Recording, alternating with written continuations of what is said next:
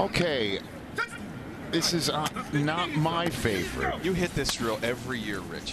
You bang on this drill. Well, because these guys catch and fumble. You know, I'm just glad that we have the catch rule down pat now, that we don't have an issue And we got that fixed on that. But it's just, I understand you're trying to see the catch ability and the hands and not knowing where the ball's going, making sure that they can understand the drill and run a straight line. But the idea isn't to catch and flick the ball away. I think it's an efficient drill, though. We're getting a chance to evaluate a lot of different things in one drill. You got your hands. You're going to be catching the ball in a variety of locations. You spend how many years? You spent how many years in scouting? 8. Okay. And many years in draft rooms. Yes. What do people think of me?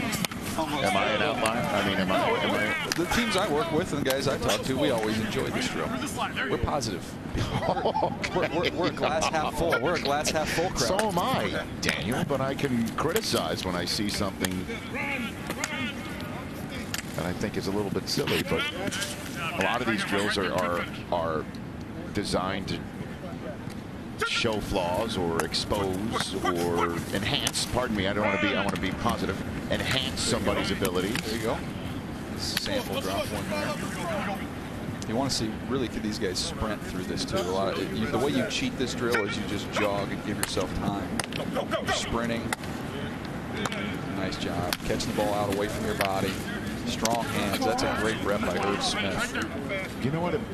It was such a great rep. It's made me rethink my thoughts. You're coming around? That's my goal. Get you to come around on this drill. Caden Smith. Look out. Football on a stick is always going to be that's tomorrow. Your Mount Everest. I don't expect this drill to rise to that level. Stay on the line, weaving all over the place. You can hear the coaches screaming at him to stay on the line. Yeah.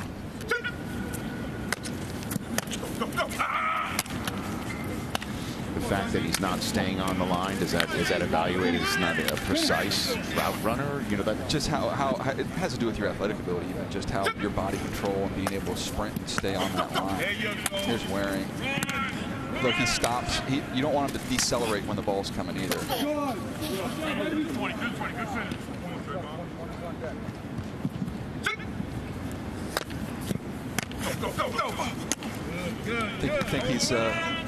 I think Wesco might be better going to the left.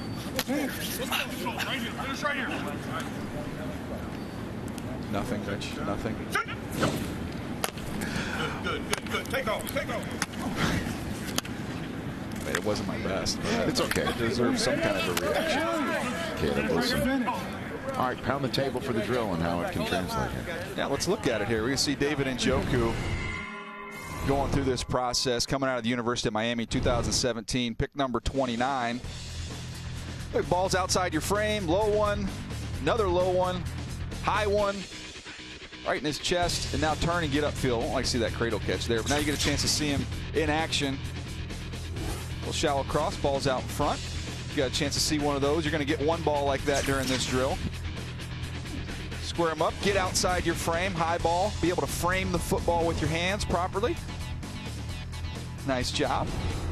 Here's TJ Hawkinson. Watch him frame the ball beautifully. Because you don't want to see cradle catch again. Let's just say you want to see the ball being caught in front of you. I want to see you extend your hands, diamond frame those it. hands That is up. a great look. I mean, that's textbook how you catch a football. There you go. See, now you have to show me the video of David Njoku with the Browns catching it and then just flipping it away and then looking for another ball. Actually, I think he did have some fumbles early on in his career, Rich. Well, he came in really young, right? Like, oh, yeah, 20-year-old, I believe. And just turned 20. That was the year. They had 3, right? They had 3 first-rounders that year. Look at Fanton rolling. Nice catch. You can just see his athletic ability. He just oozes athletic ability. Good. Come on. Go. That's big tight end. You want to see some of those lower balls. How do they deal with those? A couple drops there from Gentry.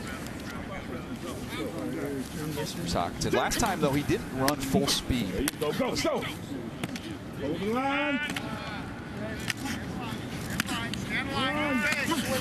Did a better job of running full speed on that drill. Just weaved off the line a little bit, but again, caught the ball really well.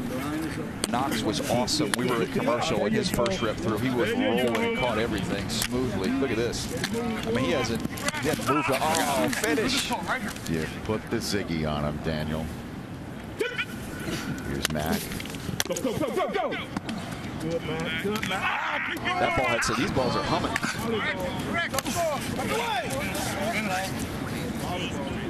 Are you going to wear that headband when you No. Peter Schrager. Rich, we look at these guys, and you're watching Noah Fant. A lot of fans at home saying, well, we already have a tight end. We don't need one. You look at what the Baltimore Ravens did last year. They took Hayden Hurst and Lamar Jackson in the first round and then doubled up and got Mark Andrews in the third round. Both Hurst and Andrews, when healthy, were on the field playing a role. In today's NFL, as you get as many playmakers, as many guys can make a difference. Don't disqualify your team from getting a Noah Fant just because you already have a starting tight end. Don't be surprised if he goes in the first round to a team that already has one. Lighten up your fantasy rosters already. Well, I think that is an excellent point. Just obviously teams have 4 or 5 wides, and obviously you need to fill out that as a depth chart. Instead of having another wide receiver, having another tight end absolutely is the way to go in the NFL for teams. Coach Billick used to always talk about the wide receiver position. You want to build a basketball team. All different skill sets, different sizes, guys that can do different things. The tight end group is turning the exact same thing. You're looking for that inline wide tight end that can help you in the run game and play with his hand on the ground. Then you're also looking for somebody that can maybe be that move tight end. You can flex him out in the slot and do some of those things. Now, you get the unique guys can do everything. Right. But teams are still trying to find all those different skill sets because you can really get after some people personnel grouping wise when you can play with 2 and 3 tight ends, and you have some of them are athletic enough to function as a wide receiver. Irv Smith with another great rep right there, and he was straight down the line, caught everything, even held onto it for a split second longer, which is what I'd be evaluating. Caden Smith. We're going to see this with the wideouts later on today too. So if I'm getting this right, baseball's talking about the pitch clock, and you want the catch clock. You got to hold it for 3 seconds, and then you put it down. Sternberger just had the. Sometimes players don't turn the right way for the first time. I've seen some dudes get plunked in the head on this drill when you look the wrong way.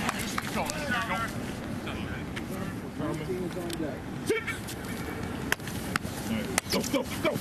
Good, good. Hold it, hold it, hold it. Body catches there for Thomas Sweeney. Are you serious? Are you serious? I'm sorry. See? Go, go, go. Good, good. Got the "Are you serious?" because he faced the wrong way to start. It happens every year. There we go. There we go. He said, "I'm sorry." Now go, now go, now go. Hold the line. That's Ron Middleton of Jacksonville giving the "Are you serious?" I love that. He's perfect for the Marone Coughlin staff. Are you serious? All right, Caleb, we're on. Hold it, hold it, hold it. See his speed. Oh, the last It's like watching a no-hitter get gauntlet broken up throw in the of the ninth. day.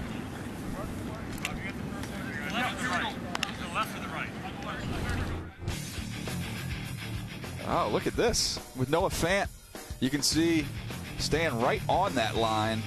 This is cool. You see him framing the football, catching it beautifully. That is awesome. Looking it in, tucking it away. And a great haircut to boot.